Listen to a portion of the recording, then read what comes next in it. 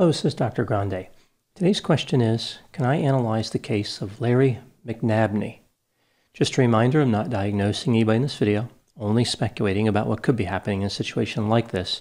If you enjoyed this video, please like it, subscribe to my channel, and consider supporting me on Patreon. I'll put the link to Patreon in the description for this video. This case involves a woman named Laren Sims, who went by many aliases, and a victim named Larry McNabney. I'll start with a background of Laren Sims. I'll move to the timeline of the crime, then offer my analysis. Laren Sims was born in Attleboro, Massachusetts on January 20, 1966. She moved to Florida at a young age. That's where she went to high school. It was reported that her IQ was 140. So a standard deviation on an IQ test is 15 points. So she was about 2.67 standard deviations above the mean. That's incredibly intelligent. She did not finish high school. She had a number of romantic relationships. She married, had a daughter, and was divorced by the age of 20. Later, she would have a son with a different man. Sims became active criminally. Specifically, she started stealing. She was arrested for grand theft in January of 1989. More charges would follow, including burglary and petty theft, apparently stemming from the same incident. She started writing bad checks when she was on probation. She also went to Tampa to watch a hockey game without getting permission from her probation officer. She would go to jail for 9 months for violating probation. She was released. When she was still on probation, she took one of her boss's credit cards and used it to make purchases for herself. She was sent back to jail. When she was released the next time, she had to wear an ankle monitor. In March of 1993, she was facing more jail time for violating probation. She cut off her ankle monitor and left town with her daughter Haley, who was about 8 years old. Her son lived with his father, so she didn't take him. Sims would end up in Las Vegas. There she continued her criminal activity. She was known for using aliases. She had 38 altogether in her criminal career. Initially, she used the name Elisa Barash. This was the name of a woman she met in prison. Sims had obtained her Social Security number. I guess Barash had missed the prison class on preventing identity theft. Maybe she figured she could trust everyone who was in there. Sims met a man named Ken Rattlesberger. He immediately became infatuated with her. Sims and her daughter moved into his house. Sims found one of his credit cards and ran up a number of charges without his permission. He asked her to move out, but after a few weeks, she had worked her way back into his house. They would get married in 1994. Sims continued to spend much more money than she was making. She would go out in the afternoon and at night and not say anything about where she was going. Her husband found her to be elusive. Using the name Elisa Rattlesberger, she applied for a job as a secretary at a law firm in Las Vegas in 1995. The lawyer who owned the firm was named Larry McNabney. He liked her and offered her the job. Sims and Ken Rattlesberger would get divorced around the same time. Sims had taken about $30,000 from him during their marriage. Sims and McNabney started seeing each other romantically. She moved in with him not long after. He caught her stealing money from his wallet the day after they moved in together.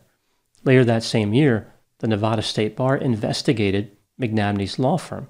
They concluded it embezzled more than $140,000 from clients. McNabney realized that Sims was responsible. He told her not to do that again. McNabney closed his legal offices in Las Vegas and in Reno and moved to Sacramento, California. There he set up a new office. In 1996, Larry McNabney married Laren Sims. He was 17 years older than her and had been married 4 times before. Sims then referred to herself as Elisa McNabney. I guess McNabney was not really worried about that whole embezzlement thing. Seems like that's something he should have noticed, but I guess he had other priorities. In addition to marrying her, McNabney also allowed her to work in his law firm along with a 19-year-old secretary who was hired in the spring of 2000. Her name was Sarah Dutra. Sims and Dutra became close. They were both fascinated with pop culture and pictured themselves as celebrities. They took on kind of an us-against-the-world mentality as they both clashed with McNabney. He did not like Dutra at all, yet he continued to employ her. McNabney's drinking behavior had always been a problem for him, but it was becoming more pronounced. He was also depressed. He was becoming increasingly irresponsible with finances and spending more time with his horses.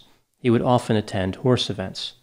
McNabney allowed Sims to hire a new secretary who could do the work of Dutra, because she was hanging out with Sims all the time and not getting any work done.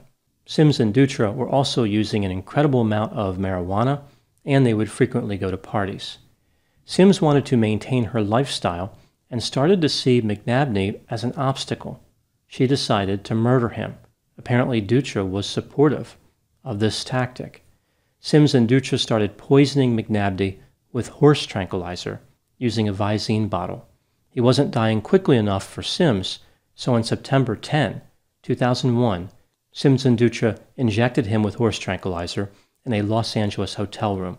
All three of them were attending a horse show in Los Angeles. Sims and Dutra were seen pushing McNabney out of the hotel in a rented wheelchair and putting him into his pickup truck. He was still alive at this point, but he could not resist effectively because of the tranquilizer. They drove him to Yosemite National Park with the intent of burying him. He was not dead, so they brought him back to Sacramento and administered additional doses of tranquilizers. Larry McNabney would die on September 12, 2001. Sims and Dutra kept McNabney's body in a refrigerator in the garage of his house for several months before transporting his body to a nearby winery in Linden, California. This is where the police would find his body on February 5, 2002. They looked for Sims, but she had already converted the couple's assets into cash, more than $500,000. She was nowhere to be found. A nationwide manhunt was initiated. Sims had switched to a different alias and drove to Florida. She was hiding at the house of a friend of her daughter Haley.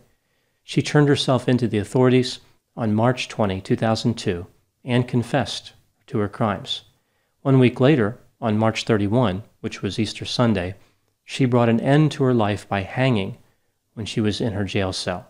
She left a note behind in which she asked her attorney to sue the jail for not preventing her suicide. She wanted the money to go to her children. She said her actions spared her children from having to watch her trial on court TV, and they could move on with their lives without a heavy burden. The state of California had enough evidence to charge Sarah Dutra with first-degree murder, but the confession of Laren Sims was hearsay. The judge would not let it be used as evidence against Dutra.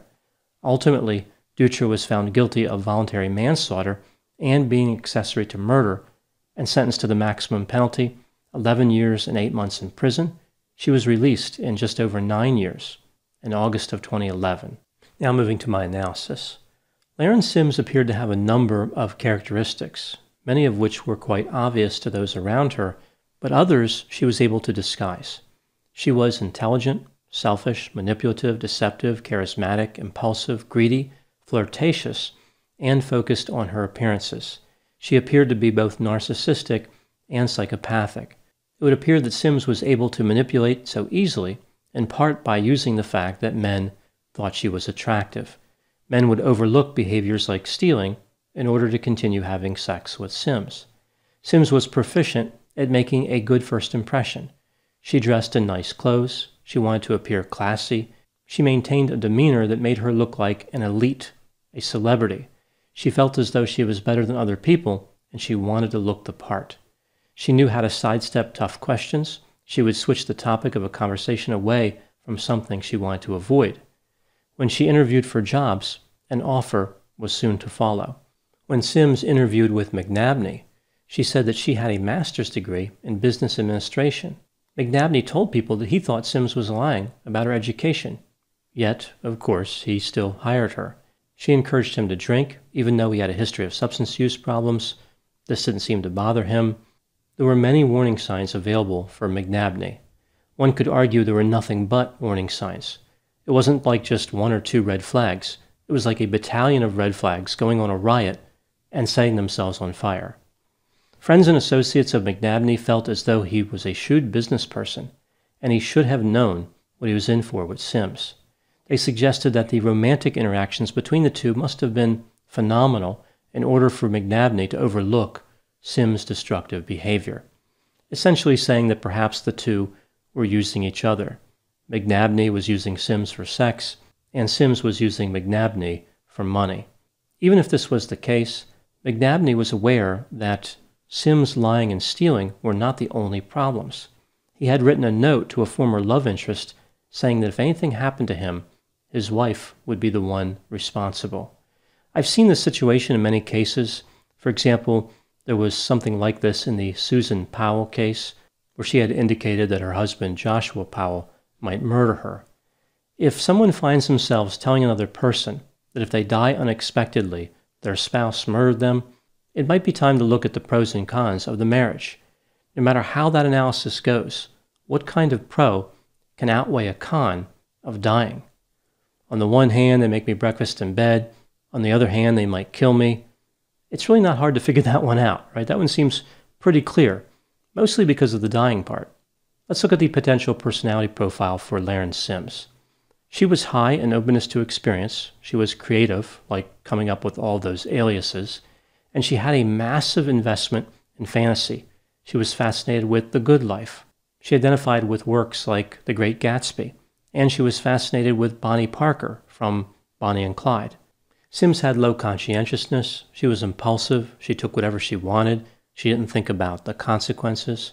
She had high extroversion. She was sensation-seeking, outgoing, and assertive. Low agreeableness. She was distrusting and antagonistic. And she had mid-range neuroticism. She didn't seem to be particularly depressed or anxious, but she did have trouble resisting temptation. There are many elements of this case that stand out. One in particular is the relationship between Sims and Dutra. Sims was living a lie. She had little regard for the rights of others or the law. But Dutra had no criminal history. When Dutra met Sims, Dutra would end up turning into a killer.